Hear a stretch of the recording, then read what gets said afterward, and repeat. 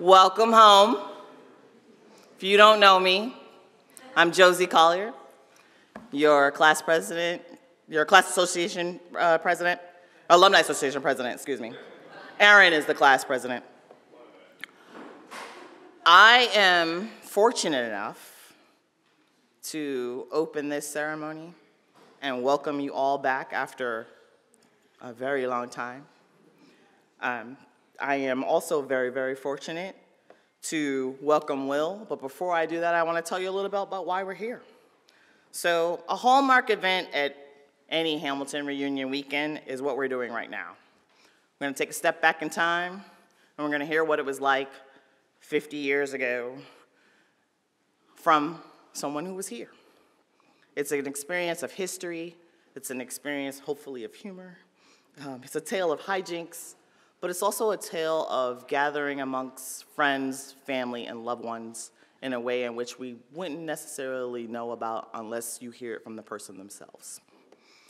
And while I would love to talk more about John, but I don't know him, so I'm going to introduce Will, who knows a little bit more about him, and he can tell you all the cool things about John. I was going to say his last name properly, and then Pitarresi. Class of 1970. So Will Everhart, class of 70, come introduce your friend.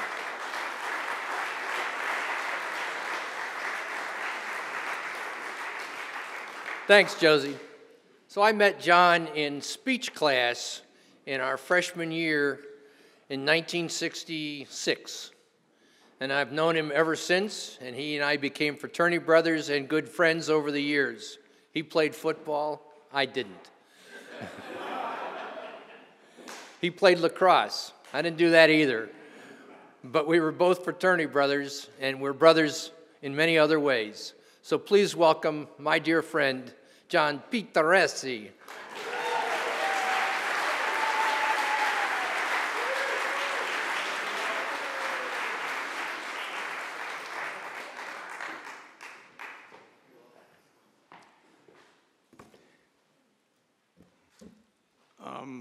Thank you, Will. I've been here for many of these class analyst letters over the years, this is a great, great honor. It's also very intimidating. But before I get into the actual letter, I just want to clean up a couple of things. One, if I don't mention your name, please don't be offended, okay? And I know people have been in the past. Doesn't mean I don't like you or didn't like you or whatever. There are a couple of things I maybe neglected. This, by the way, speech was 3 years in the making. So it was actually completed probably 2 years ago, and you've gone through certainly dozens of revisions and edits. Oh, that's another thing. Ronnie Roth, class of 72, edited this. That's what he does for a living, or did for a living. And so if there are any errors, he's the guy, okay? But he did a great, great job, and I accepted and corrected every one of his corrections and suggestions. So he's really good at what he does. Also, I think there's a couple sports teams in here that I probably gave short shrift to. One is the soccer team, which had several very good seasons while we were in school. And Chet Sweda and Ting Uwe from our class were key members of that team. So I want to mention them. And also, and I think I do mention this, but the swim teams when we were here were 35-4-1. In the 4 years, and Eric McDonald's swim team. And Will Matias and Dick Cohen were members of that team and during those 4 years. And I'm not sure about any other guys in our class, and I apologize if, so I wanted to get that out of the way. Pardon me? Don Yunkin, yes, thank you. And then, I guess I got picked to do this because, one, was a reporter for all my career, and 2, I had a reputation for being a long-winded storyteller. So I hope I'm not going to be all that long-winded, but if I am, I hope it's entertaining. But I have to tell you, there's at least one person here, and I think 2, Steve Wolf, class of 72, and Dick Patrick, class of many classes, are both guys. They're both younger than I am, but in case you don't know it, probably the top baseball writer in America and the top track and field writer in America, right from this class. And really, not from this class, from this school. And I looked up to those guys. They made me better. I wanted to be like them. And this is the honest to God truth now. I said, look at them and go, geez, I got to up my game here. I wanted a little competitive, but also just taking a lesson. So I wanted to single those guys out because they really have meant something to me in my career. And the other thing before I get into the letter proper is, I don't know, I feel so lucky to have gone to Hamilton College. It was a blessing that I can't begin to tell you. My brother followed me, and another brother, and my nephews, and it's just the most spectacular thing, probably the best thing that ever happened to me. And I think we all, the Bankert family's here today. Mrs. Bankert, who I knew very well, used to have a saying, aren't we lucky? And aren't we lucky that we went to Hamilton College? I really and truly believe it.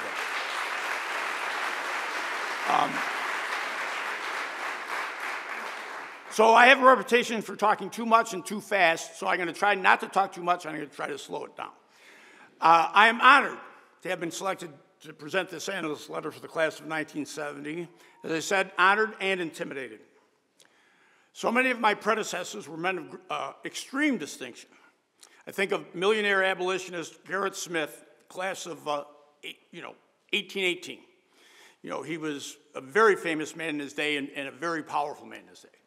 Muckraker and Hamilton football founder Samuel Hopkins Adams, class of 1891. Professor J. Williams, class of 1954, who taught many of us. In recent years, Barry Seaman, 67, Chris Wilkinson, 68, Vince Rowley, 69. There are others whose names we might not recognize, but who are incredibly accomplished in their professions and in the world at large. These letters have been presented nearly every year since 1865. Some of them have been dry and boring, some have been witty, some have been hilarious. All have been valuable historical records. I'll try to live up to the best of them. And so, it was early September, early afternoon, I think, a beautiful day. We were just about to begin our junior year. It was going to be very different from the first 2. Why? Because there were going to be women on the hill. Not college staff, not fraternity cooks, not faculty wives, not the occasional faculty daughter. No, after 156 years of institutionally imposed monasticism and supposed celibate scholarship, 2 or 3, I guess, doubtful propositions if you include scholarship, Hamilton College was about to become, if not coeducational, at least coordinately educational.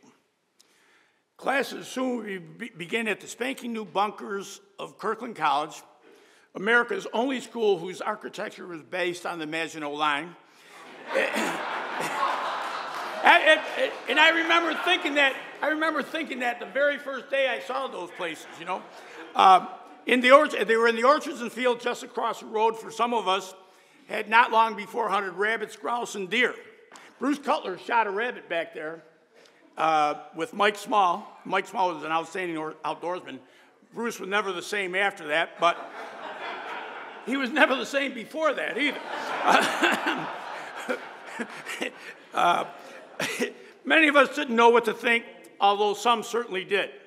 We arrived, 239 of us, 2 years before, one of the very few, and one of the very few women we ever saw close to our ages on a regular basis was the young lady who clerked at the college bookstore, then located in the basement of the Bristol Campus Center. Her name was Linda, And if she had a last name, I don't believe any of us ever learned it. I certainly didn't. To show you how brilliantly creative we were, we christened her Linda College Store. Or maybe she was already known by that name. I'm not quite sure. In my recollection, she was a pretty girl, maybe 22, perhaps younger. She was more alluring still, given the lack of competition. She could have had a date 7 nights a week, but apparently, being a woman of good taste and keen judgment with a knack for self-preservation, it never happened. Nobody succeeded in getting a date. Maybe somebody claimed they did, but I don't think it ever happened. With this background, it can be seen that the creation of a women's college much closer than, say, Skidmore or Wells or Elmira was a wonderful thing for us. On one of the first days of the college's existence, that September afternoon, it was perhaps the first day, a group of us, several football players just out of practice, a few other louts of no particular persuasion, were informed that there was some kind of celebration over on the new campus. They piled into an unwashed maroon compact car, a Chevy 2 as I remember, piloted by a noted football player who would go on to a storied, or you might say notorious, career in criminal justice. There were 5 or 6 young men in the tiny vehicle, half dozen more hanging on the roof and hood and trunk and whatever. So the driver, unskilled at the task as he was, extremely unskilled, careened around the drive that led to the picnic area. As the vehicle approached the group of several score of young women and their professors, the occupants cheered mightily over and over again. I know how many of you guys were involved in this. There's more than just me, I know that. As the vehicle approached a group of several score young women and their professors, the occupants cheered mightily over and over again. There were women on the hill, women of their own age. Hallelujah. That was a great thing. The cheering and celebration continued. It was more fevered and intense than had been for any great victory in football or basketball. It was really a bit over the top. Had these lads never seen a woman before? Did they not have sisters and girl cousins and mothers and aunts? Hadn't they gone to high school with girls? Well, some had not. Me, I had 5 sisters, but there was a distinction between sisters and women. This incident, and this is absolutely true, this incident was recorded by the New York Times in its account of the first days of Kirkland College. The future lawyer, and I'm sure you can guess his name, Bruce Cutler, when shown the story, was mortified and fearful. "Oh no," he exclaimed, "that's my mother's car. She's going to kill me." Well, she obviously did not. The coming of Kirkland and its eventual absorption changed Hamilton forever, in a good way for sure. Although somebody said to me, "Well, in what way?" Well, in one very simple way is like some guys finally realized that women were people, actual people. So that was good enough. And it's true. It's true. Some guys had no idea.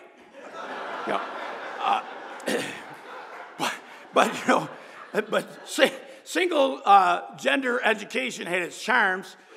You haven't lived until you sat on a case of beer in the wrecked front seat of an unheated MG all the way to Aurora, New York, as I did once with Klaus Siebert driving, on a cold January night, just to have a couple of chief drafts with a member of the opposite sex.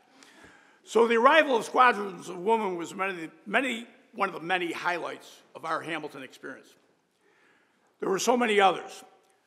The bizarre presentation of American Nazi George Lincoln Rockwell, the making of the movie The Sterile Cuckoo, some great athletic accomplishments.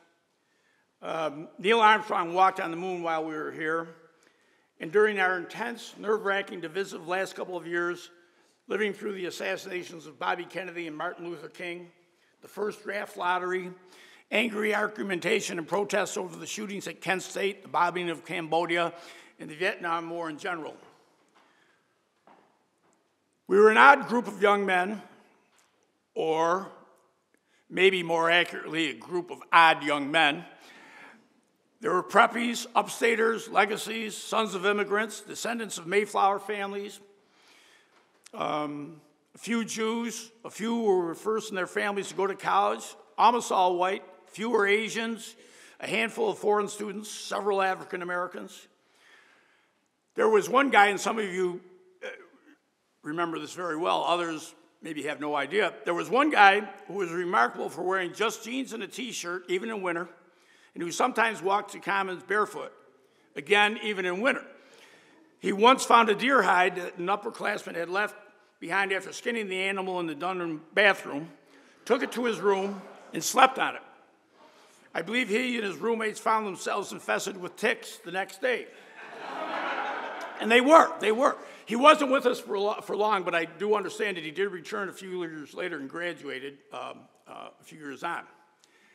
This was all attended, and when you talk about get into the faculty, I mean, my goodness. So this was all attended by a faculty unlike any other, or certainly unlike any you would find today. Some of these fellows, and they were all fellows except maybe there was one exception, I can't really remember, had been teaching on the Hill since before the stock market crash of 1929. And they had. Digger Graves and George Nesbitt had been on duty for 4 decades.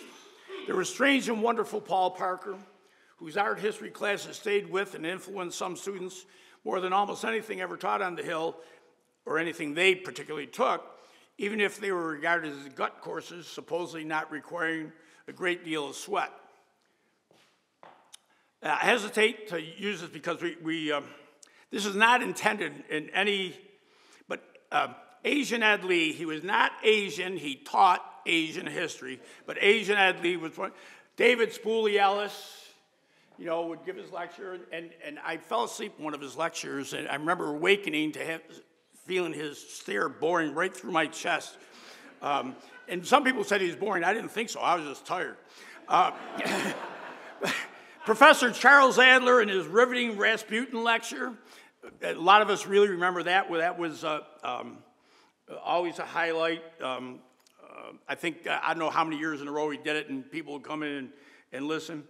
Tom Colby making his way slowly across the main quad, dressed in his Cape Storm coat, cane in hand, mustachioed, intimidatingly unsmiling. I don't remember him ever smiling. I didn't have a class with him, but I was always scared of the guy. Afraid of the guy. I shouldn't say scared. Afraid of the guy. The singular John Mattingly, crash-helmeted polymath. Fearsome Yvonne Markey, master of American literature, capable of bringing a failed scholar to tears and occasionally doing so, although he sometimes provoked nervous laughter. I've told this story many times. Mr. Pitarresi, he once told me, he used the Italian pronunciation. He told me after I gave a response that wasn't quite up to his standards, it is refreshing at a college such as Hamilton to meet someone as inarticulate as yourself. So, and Mark Kahn, who has passed on, Mark Kahn was in class with me. He went nuts. He went after Marky, hammer and tongue. I said, shut up, Mark, shut up. And I just laughed and laughed. And Yvonne Markey loved me forever after. And I got some very good marks for him. And he was a hard guy to get a good mark from. Legendary English professor Robert Bobo Rudd, Hamilton 09, had retired by our time, but he frequently could be seen on campus wearing jodhpurs, boots, riding coat and helmet, his dog Nippernap, a walking rug at his side, his horse presumably tethered nearby. Bobo sometimes attended fraternity parties, and he was not always well behaved. Some of us were lucky enough to take a speech course from writer-in-residence Alex Haley, who eventually garnered great fame as the author of Roots. Alex was an amiable man, prone to bumming cigarettes and having them bummed from him. His brand was Philip Morris multi-filters. I remember that very clearly. He, at that time, was smoking at that time. He bummed a lot of cigarettes from me, and I bummed quite a few from him. Already notable thanks to the autobiography of Malcolm X and his Playboy interviews. I think that's why some of us subscribe to the magazine. He told us much of his African origin story long before it was published. Alex also was a good bet to issue A grades. For some of us, the only A we would see in our 4 years on the Hill. That's true for me. I don't know about anybody else. Indeed, and I think a lot of guys will find this to be true. Indeed, most of the faculty had a 25-letter alphabet. A did not exist. They were not given to dispensing such marks or even high B's easily.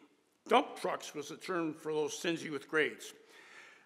Steve Katz remembers, as a freshman, overhearing a senior asking English professor Edwin Barrett if he'd liked his 100-page thesis. There were a couple of good sentences, Barrett replied. Apparently, it was always thus at Hamilton. The Annalist for the class of 1873, for example, told the tale of the young man who was given a 0 by Dr. Ellicott Evans. Do you think I deserve that, the student asked. No, Evans said, but that's the lowest mark we have.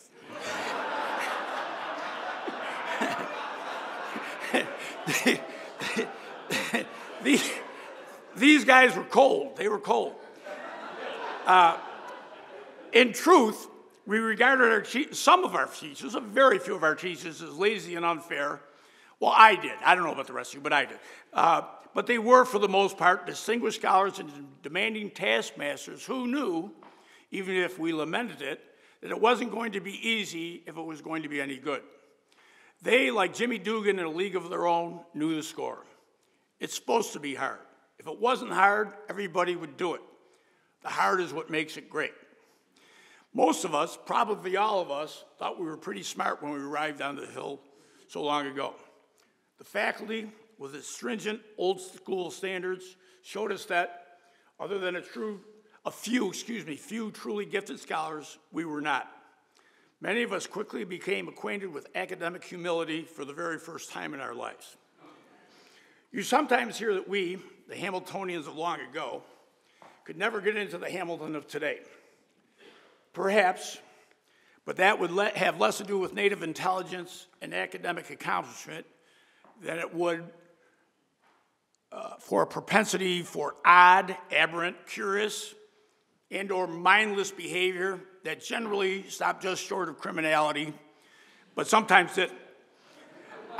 I could go into detail, but I won't. The movie Animal House, amateurs, didn't even scratch the surface. And that is the truth, and everybody here knows it. For those who were church-going, big family, wet behind the ears kids, the culture was a shock.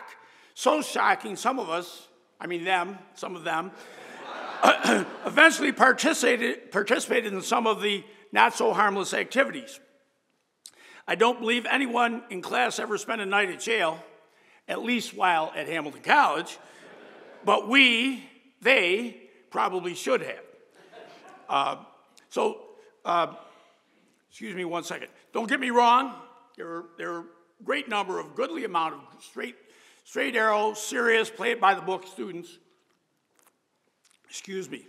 who did what they were supposed to do and never got out of line. But the rest of us, you guys, you know the truth of what I say. Now, here's something that I think, because I never hear it when I get together with my fellow alumni. I don't hear it mentioned much, but it was legendary at the time. Food fights in Commons, which served freshmen, their dorm advisors, and independents in our day were very common. And they were sometimes real fights, with occasional flip tables, flying plates, broken windows, defaced portraits of distinguished alumni, and sometimes a punch or two. Do you remember the dinner rolls? The dinner rolls were like half a baseball.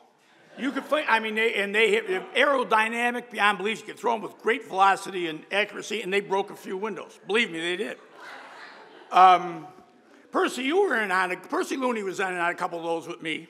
Wait, it was just Percy and a couple other guys. In any case, the professors knew, if we didn't, that their demands and our proper responses would all pay off in the end.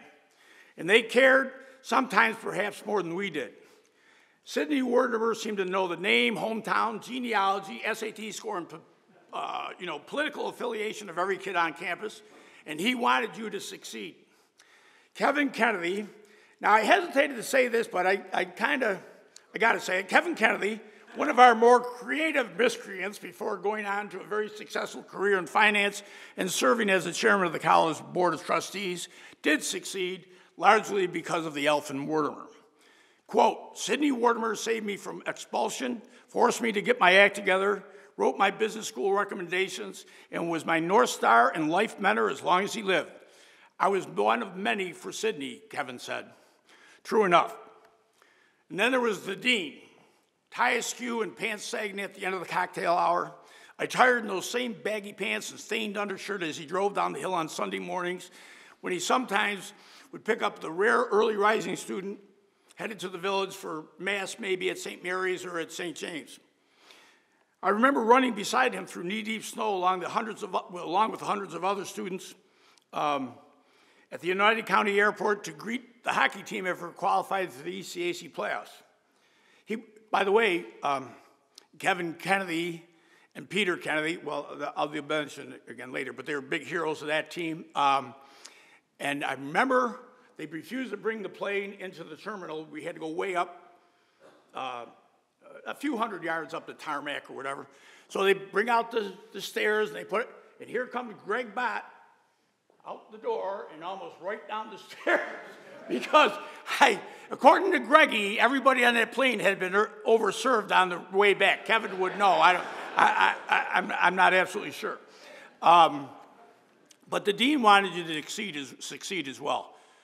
Dean Tolles, Whitten Tolles, Hamilton 28. How much rope, to me, he was just a legendary character. How much rope did you give to how many mindless rabble-rousers? How many final warnings he'd hand out to the same short-falling students who just couldn't get it done in the classroom? How many lost and hidden credits did he find for those coming up short as graduation approached? How many recommendations did he make, written by phone, in person, to help a guy get into graduate school? How many of us owed him big time in terms of our careers or otherwise? There was no one else anywhere like the dean, and there never will be again. But then it was a different day in so many ways. Michael Lordy remembers all his textbooks costing a total of about $50 and recalls writing to his parents to assure them that $5 a week would be an adequate allowance. I don't remember getting an allowance. Might have, I don't think so. Really, some of us never saw $5 at any one time, but it wasn't a problem. When a small draft beer cost a quarter at the time, about that. I think that's right. I'm sure most will agree. You could get through a night for $2 or $3 at the Rock or the Shoe out on Route 5. If you had a date, it could get complicated. Girls who drank beer were preferred, but the prettier the girls, the more she rated $1.25 gin and tonic or a slow gin fizz. And when I wrote slow gin fizz, I said, when was the last time I heard those words, slow gin fizz? And I think it was more than 50 years ago. It was a popular drink at the time. In any case, house parties, 3 of them a year were the highlights of on-campus entertainment. Friday night, Saturday morning, Saturday night. Was there Sunday morning? Yeah. So by that time, I was shot, so I have no idea. Each fraternity had its specialty, but every party had one thing in common. Oceans of alcohol, usually consumed with little care. Entertainment at the houses featured some top Central New York bands, Otis and the All Night Workers, the Electric Elves, Will and the New Yorkers, and many others that I can't remember. The big show on Saturday nights, popular national acts like Marvin Gaye and Tammy Terrell, Sam and Dave, Mary Wells, Smokey Robinson, The Miracles, Laura Nero, Sly and the Family Stone, what, they never made it? Is that right? They never made it. The Box Tops, and perhaps most memorably, the Four Tops. How did these guys show up here? You couldn't book acts like that today at any price. It wasn't all struggling to do well academically and partying mightily to make up for it when we didn't. There was tragedy to deal with. Whit Ferguson, 68, a lacrosse teammate of some of us, was killed in Vietnam. Our classmate, easygoing Bob Bankert, outstanding golfer and basketball player, son of a Hamilton graduate, was killed in an auto accident. We learned of that in the middle of a Saturday night, Parents' Weekend, 1968. It was a severe kick in the teeth, and for some of us, maybe most of us, our first brush with death involving a person so close to us. We haven't forgotten it to this day. The next year, basketball coach Ken Patrick the Silver Fox, died right on the court, falling into the laps of several of his players early in the season opening game. Whit and Bob were gone not long out of their teams. We thought Coach Patrick was an old man. He was 63 years old when he died. How does that sound now? By the time we graduated, with all that and a war playing out in the headlines and on TV, we repeatedly had been shocked into seeing what the real world was like. Sports, we had our successes.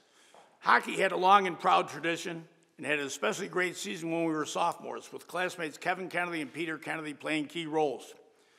Football had some really outstanding teams now and then. The coaching staff was presided over by the Lincoln-esque, extremely popular athletic director, and unknown to us, terrific former college athlete, Max Weber. Never ever heard Max Weber ever refer to his athletic accomplishments, but he was, in the 1920s, one of the most famous athletes in Ohio. And this is much of an aside. If you can imagine this, he was a star on the last Oberlin College football team to defeat Ohio State, which was in 1926. But in any case, he never ever mentioned his athletic, and he was a great athlete. There was a dashing Don Jones, still Hamilton's winningest football coach by far with 97 wins. Trainer and track coach Gene Long, taskmaster of the football team's preseason workouts. Coach Patrick, aforementioned, had been a legendary athlete at Ithaca College. The mercurial swimming coach Eric McDonald, sometimes outrageous, who had a heart of gold and more than a little coaching genius. Hockey coach Greg Bott. By the way, Eric is still coaching lacrosse down in Fort Myers, Florida. I think he turned 80 this year. Hockey coach Greg Bott, beyond amiable, a legendary player in his day, and still able to make his players look silly on the ice when we were in school. Soccer and lacrosse coach Manfred von Schiller, sometimes mocked for his supposed malaprops. In 4 years of playing for him, the guys and I were talking about this earlier, in 4 years for playing for him, I never actually heard him say any of the things he supposedly said. He might have, I don't know. But he was one of the toughest guys and finest people you'd ever meet. He had all the players, class by class, over to his house for dinner one year, a list of lacrosse players. Apparently, Tingui tells me the soccer players were never invited for some reason, but that's fine with me. But his young wife, who had come over from Germany, made dinner. The experience was memorable. Platters with huge steaks falling over the edges, enormous salads, mounds of potatoes, and endless rounds of ginger ale. So no beer. No, I guess you could. What was 18 at the time? I don't know, but we weren't going to get beer. Anyway, Coach von Schiller is going to be 92 on July 31st. He's still working on his fruit farm in Sodus, New York. He can't walk, but he gets up on the tractor and prunes the trees and sprays them and so on. And he's just a terrific guy. I just talked to him very recently. And of course, there was Lyle Jeffers, the Singy equipment manager. You could never get an extra shirt or pair of socks out of Lyle, but he did his job well. And if you got to know him, you discovered he was a sweetheart. I got to be friends with him, and I can assure you that he would help anyone out anytime. We were friendly till the day he died a few years ago. Aside from the early days of college football when Hamilton was ranked among the powers of the game, that's actually true, believe it or not, but it was 120 years ago.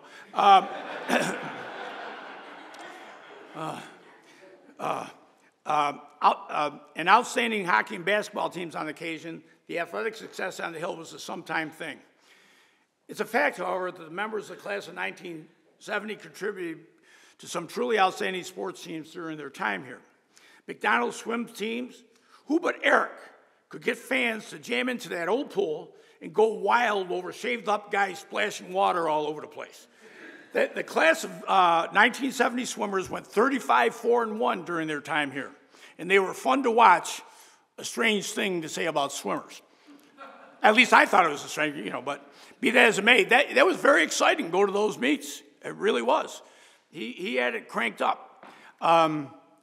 Numerous members of our class, who there are too many to mention, contributed heavily to the 1967 football team, which went 6-1, was ranked 6th in the Lambert Bowl competition for small colleges, and scored an epic, highly unlikely, come from behind, way behind victory over St. Lawrence University that every team member remembers to this day. The basketball team was very competitive every year, and especially during the 68-69 season, going 15-3 for the best record in the college's history up to that time. It might be that at that team, Bob Voss was the wheel horse and won the J-Loss Award as the college's top athlete the next year, with 1970s Jerry Piznelli and Mike Grieco also playing the significant roles. That set the stage, perhaps, for Hamilton becoming known as a basketball school in the coming years under Tom Murphy and being thought of that way athletically ever since. And by the way, I don't think I did this earlier. Because that team's so outstanding, I did not mention my football teammates. We know who we were. I know how, some of them really were huge contributors to that team. But the guys' basketball team, I think the other members, Jerry Piznelli, Bob Voss, Mike Grieco, but I should also mention, because they had such a great team, Richie Glover, John Bowe, Steve Lynette, Frank Karlinski. Did I miss anybody? Steve? Lynette? No? He's not here? Did I miss anybody? You didn't hear me. Okay, forget it. All right. Soccer, track, cross country all had their successes during their time, as did golf and tennis, which were really Hamilton, the signature sports at Hamilton in the 50s and 60s. Some of us had big successes as fans too. The New York Jets' shocking upset of the Baltimore Colts. Hamiltonians from the metropolitan area certainly enjoyed that, and as well as the Miracle Mets and the New York Knicks also winning championships. I have to tell you, it didn't mean, being from the Buffalo area, didn't mean that much to me, but Steve Lynette said I had to put that in there. Some Hamiltonians had a brush with fame, and at least one Kirklander, Sandra Faison, began a long and successful theatrical career when Part of the Sterile Cuckoo, adapted from a book by Hamilton graduate John Nichols, 62, was shot on campus in 1968. Our Bob Linder was not one of them. Linder had been in a couple of plays on campus, and like at least a few other students, was hopeful that he might somehow luck into a small role in the movie and perhaps launch a great cinematic career. He saw a chance one day when a shoot was going on near the Alexander Hamilton statue. I walked by on the fringes of the crowd, a bright red sweater my mom had given me tied around my neck, he recalled. Suddenly, Alan Pakula, who was directing his first film, stopped the shoot. He motioned me over to him. This is it, I thought. Welcome to Hollywood. You, come here, Pakula said. Yes, sir, how can I help? Bob, who I remember as being always well-groomed, trim, well-dressed, and I guess handsome enough, I haven't seen him in quite a while, so I have no idea if that's still the case, was thinking, of course, that his future and fortune were made. However, your sweater, Pakula said. We need your sweater in this shoot. Could you please? Bob sighed. Sure, okay. The film came out in 1969. Leonard Maltin gave it 3 stars. My sweater never got a mention, Bob said. There are many Sterile Cuckoo stories, many. That might be the best one. The biggest story in our history on the Hill, however, was not only one that came toward the end, the war in Vietnam and the tumultuous effect it had on our lives then and forever after. The first draft lottery was held on December 1st, 1969, a day that still fills those subjected to the finger of fate with dread.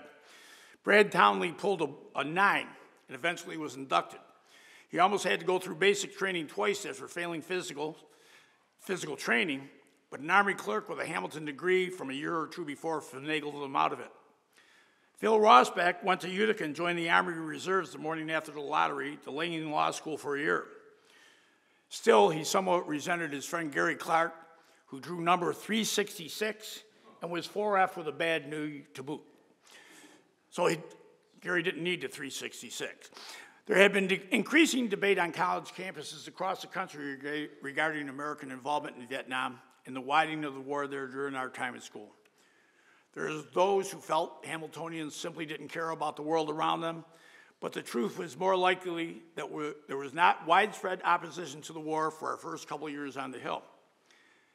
Chris Wilkinson, half-century analyst for the class of 1968, reported that in November 1965, a poll showed that more than half the student body and nearly half the faculty supported the war.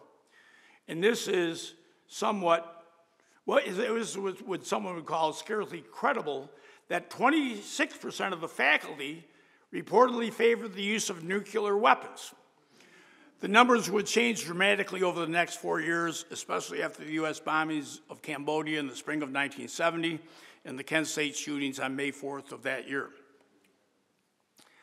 I have approached this topic with a good deal of trepidation. It was a divisive issue, to be sure, but we are used to such things by now. The war is an increasing matter of hot debate through our college careers.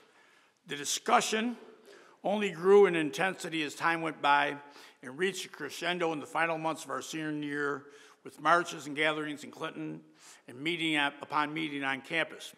Finals were delayed or not administered, tensions were high, accusations were made, high principal was involved, and everyone was convinced of his or her righteousness. Not so different from today, and perhaps not so different from times before, but it might have been the most obvious indication that the nation was of two minds, and two minds that weren't going to agree on much of anything. Stu Herman remembers, after fighting environmental battles in the Utica area in preparation for the first Earth Day, April 22nd, 1970, attending strike meetings on campus and classes grinding to a halt after the Kent State shootings, which they certainly did. And there were a certain number of confrontations between students and between, in some cases, between students and faculty members. Rare, but it happened. One upshot of this whole business was a determination by some students not to wear robes at graduation. But eventually, all but 6 seniors, Percy Looney was one, protesting what he felt was American imperialism abroad and oppressive racial policies at home. All but 6 seniors wore them, although the money for them, or at least part of it, was donated to the strike fund. The scars of that time are still with us. They undoubtedly never will fade away completely. I'm not sure our time was quite so different than earlier eras, even if we felt ours was special. There is plenty to worry about in the 50s, as a quick scan of any newspaper from that era will tell you. The old world was changing, as it always does. Hamilton College was changing, as it always will, Professor Williams wrote in his Annalist letter from the class of 1954. True, changing, but always the same in a way. For some, college is a practical matter, a way station on a path to a career, a good life, and not necessarily anything to be recalled with great emotion. I've spoken to more than one classmate who felt that way. For others, maybe for most, certainly for those who are here now, who have supported the college in numerous ways over more than 5 decades, it is something much more, something spiritual perhaps. I can't put a word on it. Friendship, hardship, memories made, egos bruised, senses sharpened, old rivalries forgotten. Again, I will steal from a previous analyst, Carl Karmer, a distinguished author and folklorist, class of 1914. Dorothy Parker said Alexander Wolcott, class of 1909, believed if he were a good boy, that when he died, he would go to Hamilton College. He did. He's buried in the cemetery, okay? And I understand they first took him to Colgate because that's where they thought, well, Hamilton, Colgate's in Hamilton, so, but in any case, his ashes or body finally made their way back here. It's way back here. To use, this is Karmer, to use the poetic imagery of the Indian tribes for whose education this institution was founded, not strictly true, but it's Karmer, we calculate that when we saunter the Milky Way, tasting strawberries that grow beside it, we will not insist on going to Hamilton College. Wherever we may go, Hamilton College, the state of mind, the remembered dwelling place of beauty, the rendezvous of our youthful fellowship will be going with us. Thank you, boys and ladies.